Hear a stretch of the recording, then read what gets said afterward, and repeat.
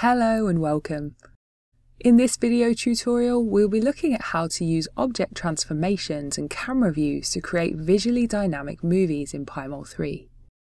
By the end of this tutorial, you'll be able to add object-specific tracks to the Pymol 3 timeline, move objects and save keyframes to enable customized transformations, save, delete and modify camera views, understand the difference between camera views and scenes, and create a movie with a combination of object transformations and camera views. Let's get started. I'm going to begin by loading in a prepared version of the 1F.js structure from the Pymol 3 course data directory. This protein structure has had hydrogen atoms added and optimized, and the small molecule ligand and water molecules have been removed. I'm going to load in the 1F.js cognate ligand as a separate object. You can learn how to prepare these structures in Maestro with the Introduction to Structure Preparation and Visualization tutorial in our online documentation, or via the Teaching with Schrödinger protein ligand docking lesson. We can carry out all sorts of scientific workflows using the Schrödinger suite and then send or import the results into Pymol to show them off and tell visual stories. For simplicity, you could also fetch the 1F.js structure within Pymol and extract the small molecule ligand. The key for this tutorial is that we have our protein and our ligand as two separate objects. Let's do some quick styling. Show the surface for the protein structure, color this a single color, and then set the transparency to 20% so we can see some of the cartoon structure below the surface. Let's also show spheres for the ligand and color by element. Toggling the ligand on and off, we can nicely see the shape complementarity here and how well this molecule fits into the binding pocket. Let's begin creating an animation to tell a story by clicking on the timeline icon in the toggle toolbar below the contents panel to open the timeline. Below the composition tab, we can see the Add Track button. By default, a new composition will only have a camera track, which is where views and scenes are saved. We can see various subtracks if we expand the camera track, and we can also see these in the timeline inspector to the right, but let's minimize these for now. We're going to come back to saving views, states, and the difference between views and scenes later, but right now we're going to just add a new track. Unlike the camera track, any new tracks we add to the timeline are object-specific tracks, so the drop-down here reflects the objects currently listed in our contents panel. Let's go ahead and select our ligand, and we can see that a new track with the object name has been added below the camera track. Before we move on, let's save this session as we're going to be making some positional edits.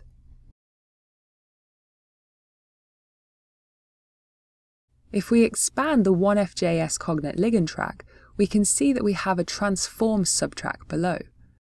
We're going to use this transform subtrack to move our ligand object from one position to another. Since the ligand is currently in the binding pocket, let's start by saving a keyframe with it in this position. We can do this by clicking on the keyframe icon next to the object monitor for our ligand in the timeline inspector, or by right-clicking in the transform subtrack anywhere along the timeline and choosing Store. I'm also going to move this keyframe to the 4-second mark as we want the ligand to end up here, because next we're going to alter the position of this small molecule in relation to its target protein. In the timeline inspector, next to the 1F.js cognate ligand object monitor, click Show Gizmo. You can also toggle the gizmo on and off using the transform subtrack header. Using the white inner circle in the gizmo, drag the ligand out of the pocket. Let's save another keyframe here and inspect the transformation between these 2 points. Let's also go ahead and add some rotation using other parts of the gizmo. I'm going to delete the previous keyframe I saved and store a new one here. Use the playhead to scrub through the motion, and let's go ahead and further edit this transformation, either by storing another keyframe or deleting the old one, so that the small molecule isn't carving through a big chunk of the protein's surface. This is a good place to mention that transformations can be really amazing visual tools, and they can be used to communicate scientific concepts, but they do not accurately represent complex physics-based molecular interactions or motions. For example, our current transformation demonstrates that a small molecule and its target are separate entities and that they can fit together in a complementary way, which is the simple story that we want to tell here. However, if we wanted to communicate the complex energetic process of this ligand moving from an unbound to a bound position, we would need to carry out an extremely long molecular dynamics calculation in order to accurately simulate this pathway and demonstrate that all atoms are in motion. We'll look at how to create movies with molecular dynamics trajectories in a later video, so stay tuned for this. But in the meantime, let's think about the simplified story that we want to tell here whilst being aware that ligand binding is a very complex process. Before we move on, let's look at how to recover the original position of our bound ligand if we forgot to save a keyframe, or if we accidentally deleted the keyframe with the original position. Of course, we could load in our previously saved session, or just reload the ligand object since we have that saved separately in this case, but we can also click on the action button next to our ligand object and choose Reset Matrix. Store that position, and then edit the order of the keyframes and the length of the transformation on the timeline as desired.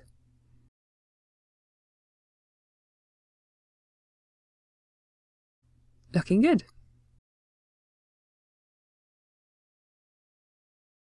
Let's make this animation even more compelling with some camera views. We've saved scenes and added them to the timeline to show off different views and representations in previous video tutorials, but here we're going to keep things simple and just save some different views. Let's start by selecting the ligand and then zooming into the active selection so we can just see the ligand in the workspace. I'm going to make sure the playhead is at the start of the timeline, and then in the timeline inspector next to camera motion, click on the keyframe icon to save this view. If we scrub through the timeline now, we can see that this view is actually maintained throughout. So let's store a couple more views that we want the camera motion to move through. I'm going to scrub to the end, zoom all visible, and then zoom to focus on the bound ligand and set another view here. And let's do another where we can see the whole protein, so a bit more of a zoomed out view. Nice. And now we can get really creative here. We can follow objects with the camera, we can have the camera carve through objects, anything you like.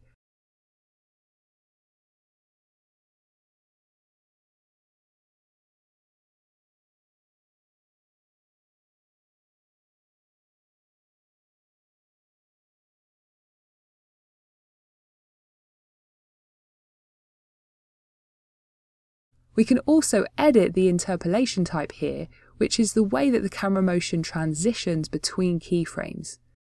Just like with scenes, the default here is a linear interpolation, and we can do things like ease in or ease out so the camera motion speeds up or slows down. Or we can keep the view constant until the playhead hits the next keyframe.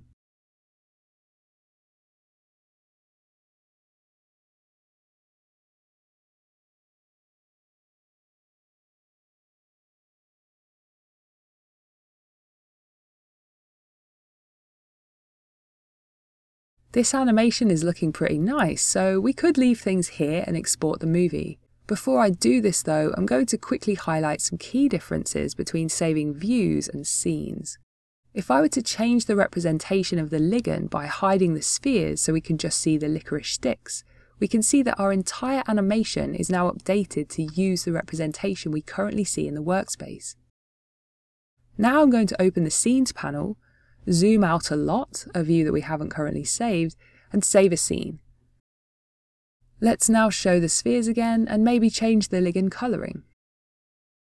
Okay, so now the animation is reflecting these workspace settings, but if I were to click on the saved scene and add it to the timeline, we can see that the representation changes to reflect what has been saved in the scene, and that the zoomed out view has also been incorporated into the animation, since the view is part of the saved scene.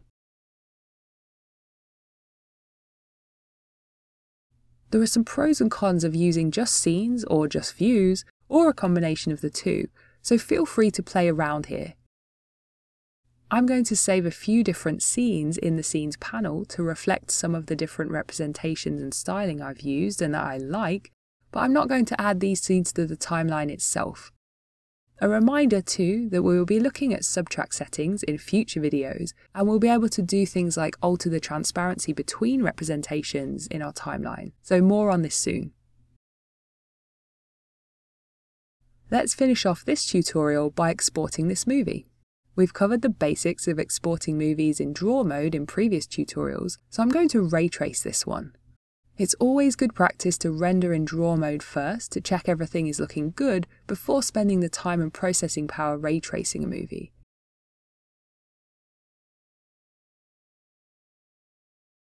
And this is looking pretty good.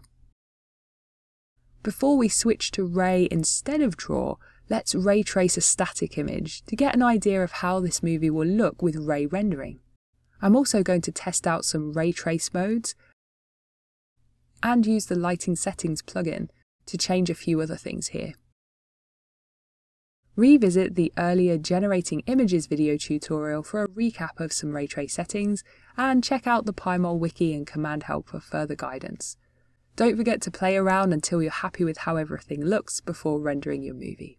Last time I used 1920 width and 1080 height, which is a good standard resolution, so let's use that again. A reminder too that when using the FFmpeg encoder, you'll need to follow the install instructions if you're using a new version of Pymol for the first time. And MPEG-4 is the long name for the MP4 file format. Here's the result of that export with ray trace rendering, looking amazing. And that brings us to the end of this tutorial. You can now add object-specific tracks to the Pymol 3 timeline, move objects and save keyframes to enable customized transformations, save, delete and modify camera views, understand the difference between camera views and scenes, and create a movie with a combination of object transformations and camera views. Thanks for watching.